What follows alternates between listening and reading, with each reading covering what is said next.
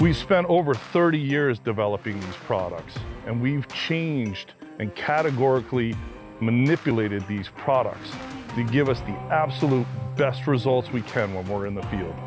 Once you get into synthetics, you can do so much with them.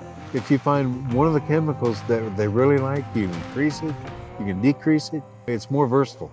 Synthetic gives us the ability to adapt the formula to exactly entice the type of animal we want to harvest. Natural will not give you the effectiveness of these products. When it comes to natural scents, when harvested from that animal, it's immediately degrading. The smell is degrading, the quality is degrading.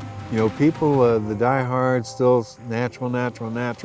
They go on the premise that they've got estrous in it, and they don't. But they still advertise it that way, and that bugs me. That really does.